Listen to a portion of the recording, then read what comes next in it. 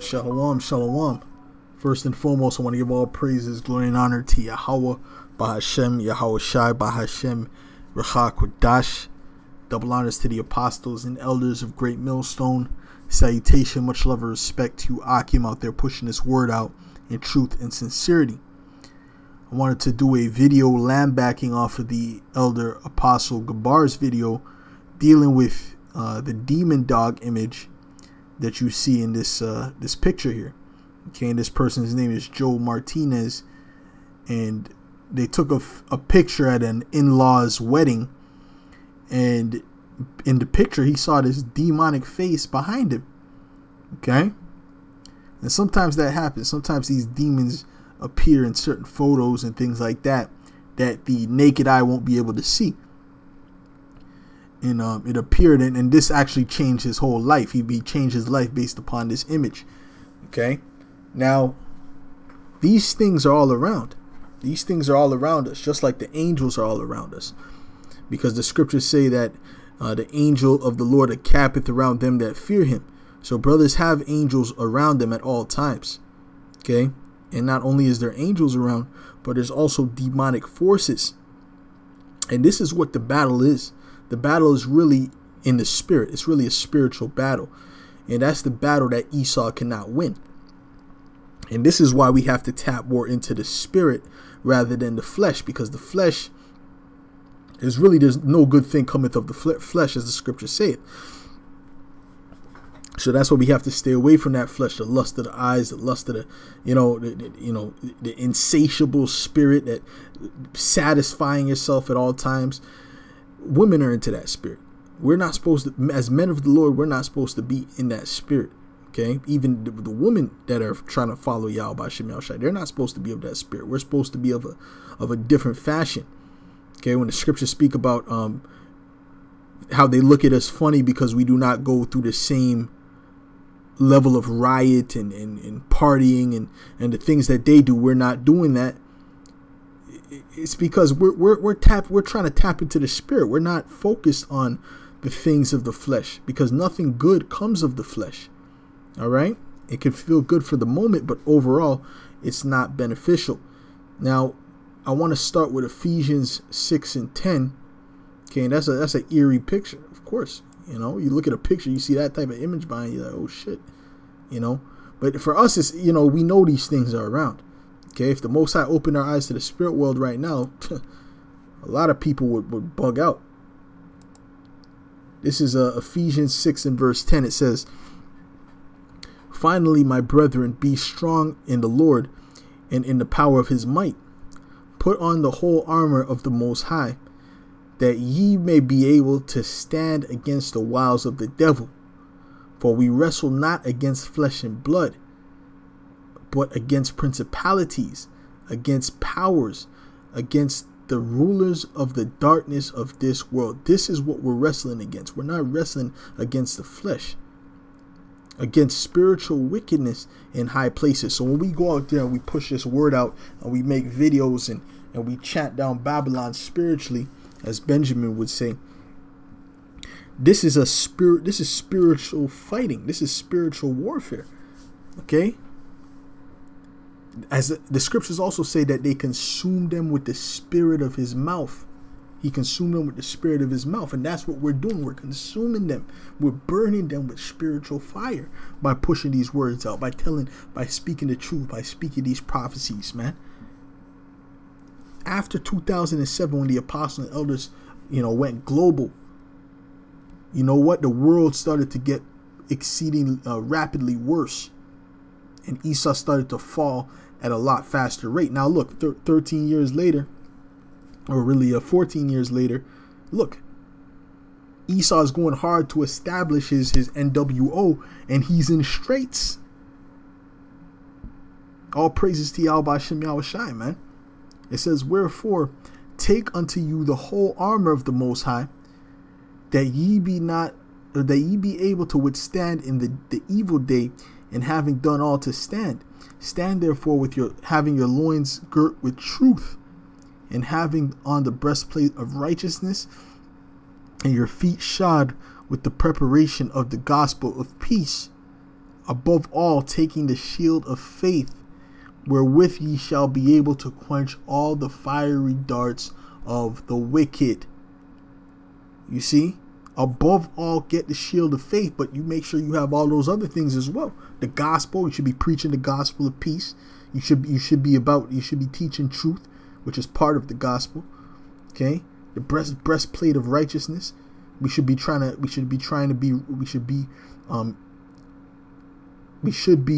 to become as righteous as possible. You see, and that's not just based upon keeping the law. That's also based upon faith. That's an extreme part of being righteous, is based upon faith. So all these things are spiritual armor, but it's all tied together. You see? And take the helmet of salvation and the sword of the Spirit, which is the word of the Most High. All of this is tied together. Praying always with all prayer and supplication in the Spirit, and watching thereunto with all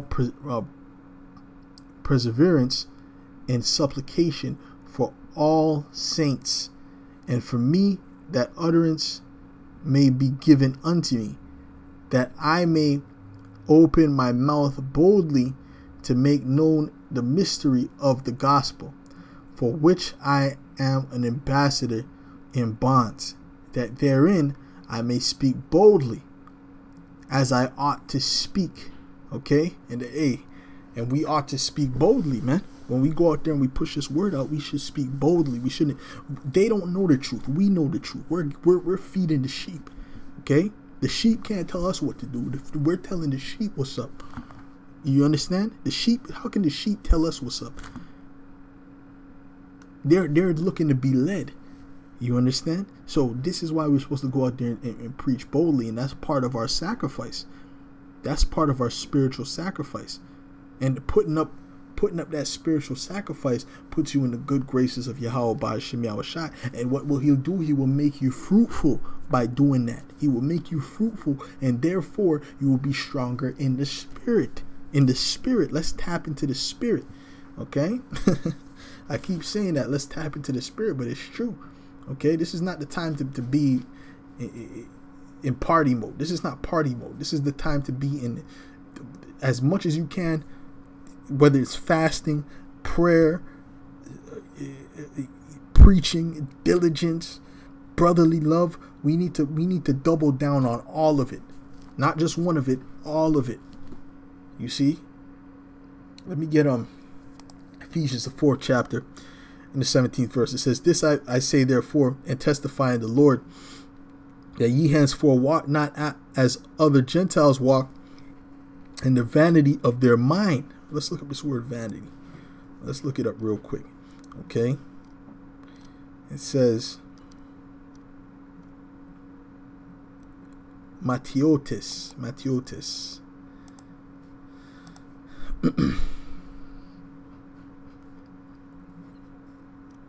Says,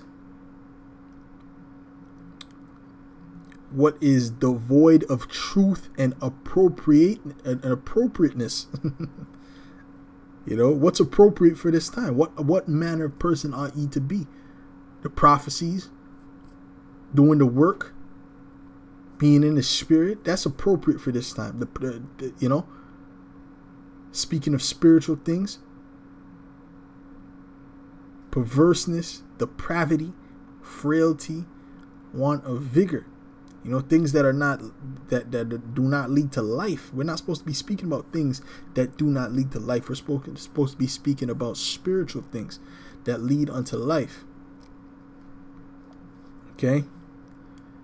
That's the point on that.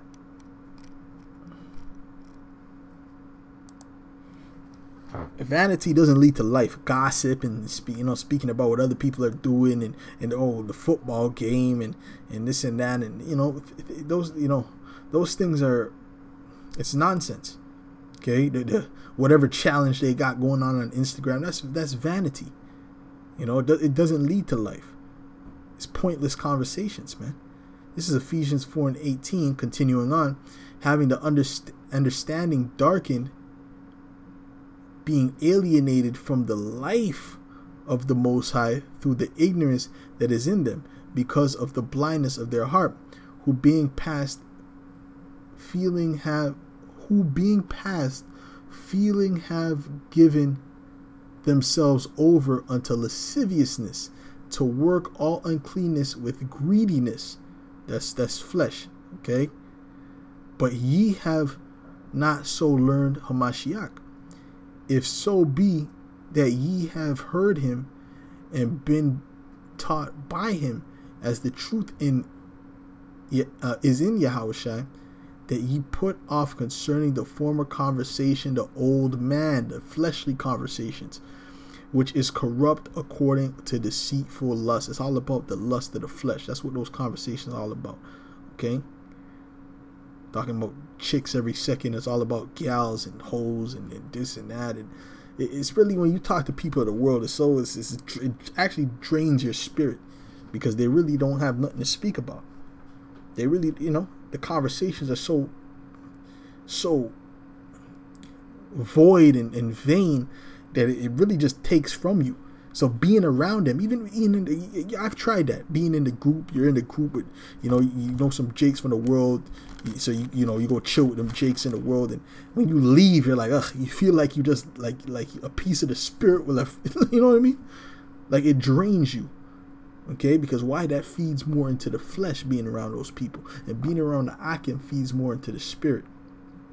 Or 2 or 3 are gathered in my name, there I am in the midst. And be renewed in the spirit of your mind. Why? Through holy conversation, through being around the brothers, through having spiritual thoughts. And that ye put on the new man, which after the Most High is created in righteousness and true holiness.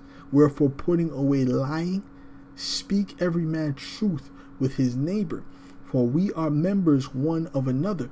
Be ye angry and sin not.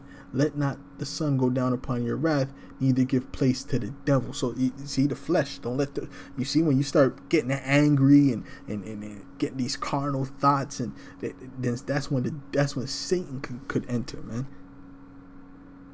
You see, that's when Satan can enter. It says, let him that stole steal no more, but rather let him labor, working with his hands the thing which is good, that he may have to give to him that needeth.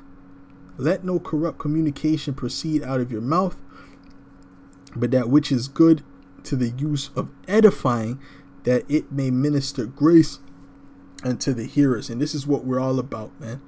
Okay? And grieve not the Holy Spirit of the Most High, whereby ye are sealed unto the day of redemption. Let all bitterness and wrath and anger and clamor and evil, or clamor, that's he's talking too much. Okay? That's not being a person who's in the spirit of yapping 24/7 is not really in the spirit. Okay? Whereby ye Salakin. See, and clamor and evil speaking be put away from you with all malice, and be ye kind one to another, tender hearted, all right, forgiving one another, even as the Most High for Hamashiach's sake hath forgiven you. End of story. So that's why brothers are not supposed to hold grudges, man. Okay, because how are you gonna hold a grudge when, look at the amount of iniquity, I'll say it, the iniquity that you've committed against Yahweh Ba'ashem Yahushua, including myself, man. So we don't have we don't have no right to hold a grudge against a brother. You see, even if I'll say whatever he did, man, just take the low. The Most High Yahweh Ba'ashem Yahushua is the one who forgives at the end, who the one who brothers need to fear anyway. You see, this is Matthew 26 in verse 41. It says, "Watch and pray that ye enter not into temptation. The spirit indeed is willing, but the flesh is weak." You see, so the spirit is much stronger than the flesh. The spiritual realm is much stronger than the flesh. So this is why we have to tap into the spirit rather than the flesh. Okay, very important, especially in the times that we're coming into, man. Being all into the flesh that's just gonna make the walk that much harder. It's gonna make that walk that much harder, man, when you're tapped into the flesh. You see? You might be able, there might be something you can endure, but because you're so into the flesh, it just enhances the suffering that much more. Think about it. Let's say we gotta wait a day or two for food, right? Let's just say hypothetically. A day or two, you're not gonna die from a day or two of not eating. But let's see a brother who's been fasting often, and then you got a brother who only fasts on the Day of Atonement. And even that's a struggle for him. When it comes for that 1-2 days, that 1-2 days is going to be a lot harder for that brother who was more in the flesh than that brother who's been being spiritual fasting often. You see? Because he's not worried about bread at this point. He's not so into bread. He's not so used to eating bread as that brother, man, because he's been tapping into the spirit. You understand? It's not that brother doesn't need as much calories as the other brother. But that brother has he's been fortified in the spirit. He's been exercised in the spirit, and we have to all push to be more exercised in the spirit. Okay? This is John 6 and verse 63. It says, "It is the spirit that quickeneth, the flesh profiteth nothing.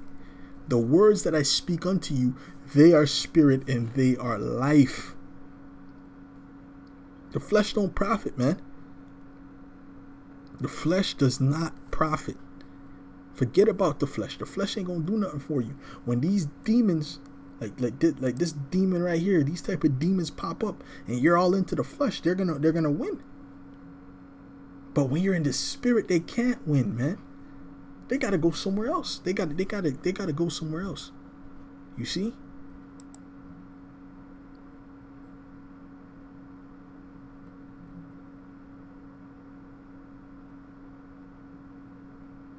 You're going to pass those tests that are in front of you if you're tapped into the spirit. If you're tapped into the flesh, it's going to be harder. It's going to be harder. Like the example I just gave you before.